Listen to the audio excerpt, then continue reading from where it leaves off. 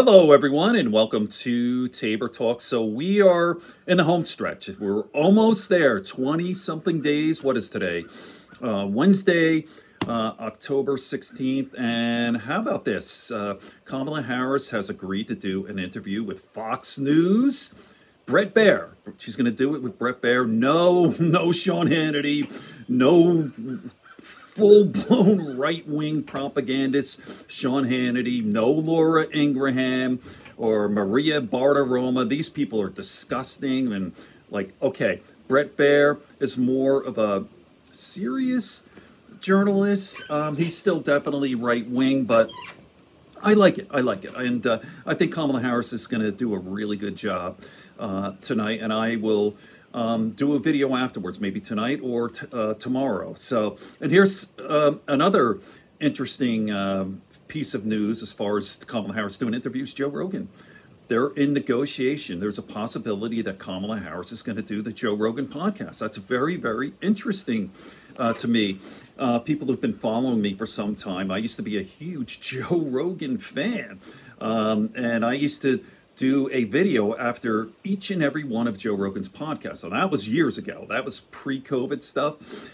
Joe Rogan has since gone right-wing. He's been red-pilled, or it's gone, I wouldn't say full-blown MAGA. It's from here and there, but he's not the same guy. And I've played videos of him before and after the change, and it's unbelievable. It seems like a completely different guy. But let's see if Joe is coming back to sanity, and I think she'll come off great. Kamala Harris is great in these interviews. She's very personable, down to earth, and you want to get to know her. I guess some people do. I mean, but I think it's a great idea.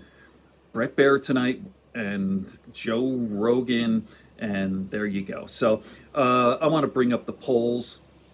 These polls, seems like there's a slight surge with Trump, which makes zero sense. He's becoming more and more insane, unhinged. You know, I'm going to get the military of his own citizens, people I don't like. It's the enemies are within. It's not Russia or China. It's the Democrats, the radical left. He calls them communists. It's just, he's getting nuttier and nuttier, and his poll numbers go up. Doesn't make any sense, right? See him the other day where he's just doesn't take any questions, and he's just swaying, like for 25, 30 minutes to music, just swaying. Like, this guy is deranged. He's an old, senile, deranged sociopath, you know?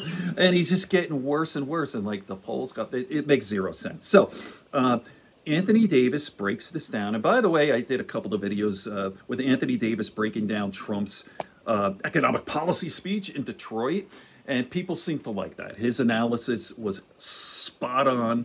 So I'm going to show you a little bit more of Anthony Davis and what he thinks about these bogus polls. By the way, there was like 60 plus right-wing pollsters. Like, what's that all about? Of course they're going to show like a little Trump. It's all bullshit. It's like the maggots are always saying, we're winning, we're going to crush, and all this.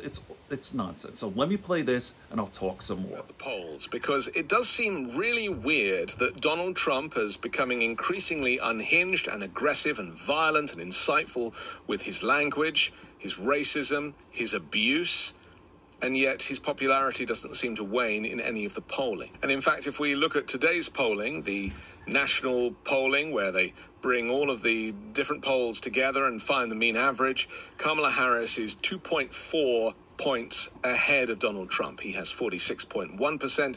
She holds 48.5%. If you look at the tracker, this is kind of weird that they've basically tracked together throughout much of this campaign, and nothing that Trump really does, no matter how dramatic or off-putting or weird, you don't really see an effect of that in these amalgamated national polls.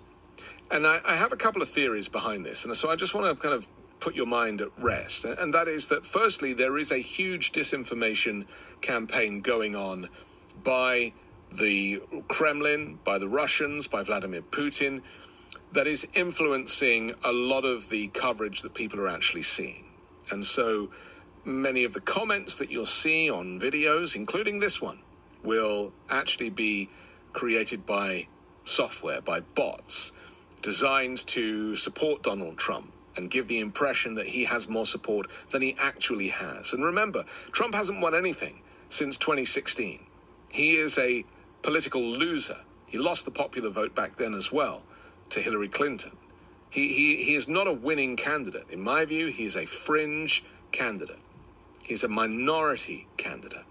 But because of his ostentatious character and the way he behaves and the fact that he puts his name on everything from buildings to aeroplanes to hats, it feels like he is more popular than he is.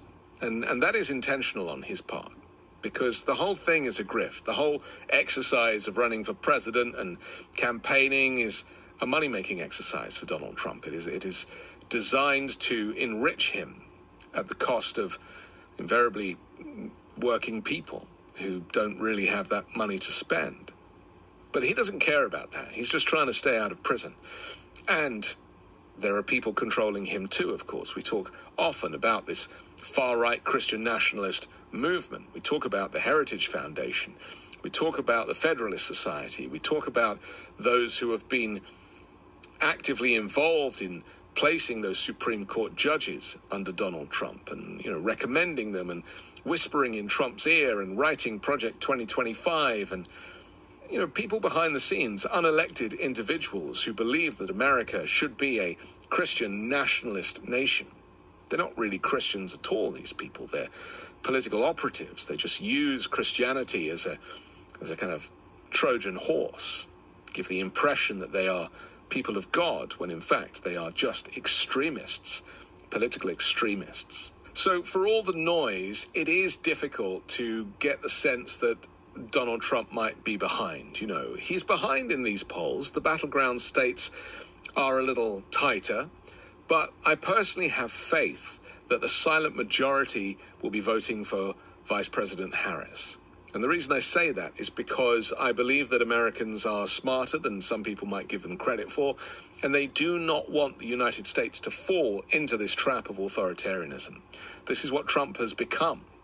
He has almost morphed into this evil creature by nature of the fact that he's under criminal investigation and the fact that he's in debt, and all of these things, they push people to become the worst versions of themselves. And so his language now, the rhetoric, is increasingly abusive and racist and xenophobic and misogynistic. And he doesn't care. I mean, he even said, what would you prefer, a black president or a white president? I think you want the white guy. He's not even hiding it anymore. This is who Donald Trump is. He's always been this person, but now we're seeing a more egregious version of the old kind of comedic actor Donald Trump. And remember, that's all he was ever good enough to be, was just a comedic actor appearing in Home Alone 2 or doing infomercials on television for his own branded products. That is as far as it should have gone with Donald Trump. Unfortunately, The Apprentice gave him this national platform, and people thought he really was that guy. Except he wasn't. He's an actor. He's a novelty. They knew they could create somebody, an image of somebody that people thought, yes, that is somebody who truly represents business. And then with that, he took that idea that being a businessman and having great wealth would set him up for being a great president. He actually admitted that he got into the White House in 2017 and didn't have a clue what he was doing. He's actually admitted that. He still doesn't have a clue what he's doing. He is increasingly unhinged, unwell.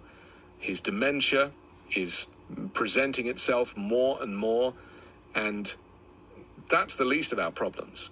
The biggest issue is that he is not going to admit defeat. He is never going to concede. And he will basically run, as he almost has been in the last 4 years, some kind of shadow government where he walks around pretending to be the president. And people call him Mr. President, and he expects more attention than the person who's actually in the White House. So my view is that these polls do not react as they would do if it was a normal election with a normal candidate where we weren't bombarded with Russian influence. Of course, we now have Elon Musk and his Twitter influence upon people. He is totally in the tank for Donald Trump. He himself has been exposed as a far-right operator and somebody who is blatantly anti-woke and calls himself a free speech absolutist when all he wants to do is silence free speech. He now is going out of his way for Donald Trump. He's been talking to Trump multiple times each week. He's poured funding into get out the vote operators for Donald Trump. And he has a lot at stake. He's admitted it himself. He's basically said that he's screwed if Kamala Harris becomes the president. And why? The revenue to do all of the good things that she wants to do will come from billionaires who have been avoiding tax for decades. The billionaires can afford to pay their fair share, and up until now, and certainly under Donald Trump, they have not. So Musk does not like to be hit where it hurts him, in his wallet. So with Musk behind Trump, with Russia behind Trump, with the support from foreign influence, the Chinese and goodness knows who else, they all want an authoritarian character in the White House because it connects with their network of extreme political views. Viktor Orban, who is Hungary's premier. Donald Trump is always saying, oh, well, Viktor said this, Viktor said that. Nobody cares about Viktor. Viktor himself is a dangerous individual. Donald Trump sees himself as one of these dictators, and that's the company that he keeps.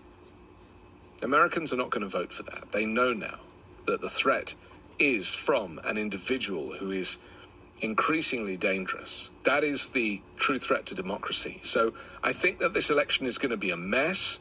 I think that we're not going to get a result on a day or 2 days after voting day as we might normally, because Georgia is doing a hand count, as we know, courtesy of the Republicans there. Well, that's 5.5 million votes to count, which could take a week. Donald Trump has installed in these legislatures people who are Trump loyalists who might refuse to certify the election.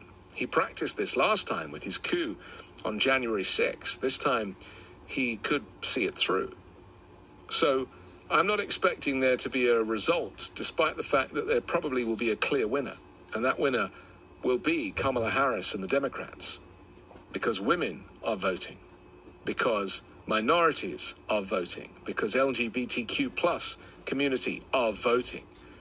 Because people who care about humanity and care about America are voting. So don't trust the polls, because they are a distraction. And also don't feel that if the poll looks like it's too close, neck and neck, that you're just like, oh, my vote's not going to make any difference. Your vote counts. It is essential that everybody goes out and makes up the numbers.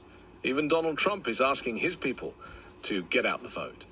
So please, if you haven't done your early voting already, if you haven't registered, there's a lot to do ahead of November 5th. Do the work. It's the only way to guarantee the safety and the freedoms that we have enjoyed here in the United States going forward. I'm Anthony Davis. You can find me on the 5 Minute News YouTube channel. Okay, so there you go. Anthony Davis is the GOAT. I love him. He's so good. Okay, make sure you like and subscribe. It helps with the algorithm, and spread it around. I mean, the goal is to get to 10,000 subscribers, at which time we could do long-form podcasts and have guests. Peace, everyone.